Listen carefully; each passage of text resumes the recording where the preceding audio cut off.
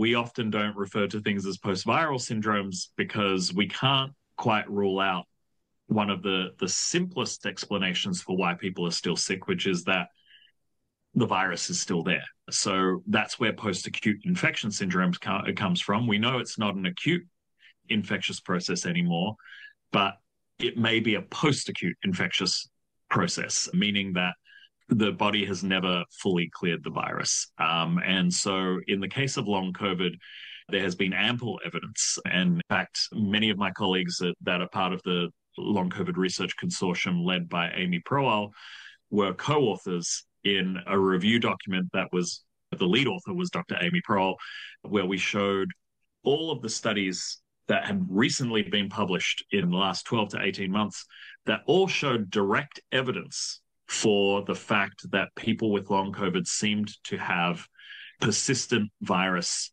in their body somewhere.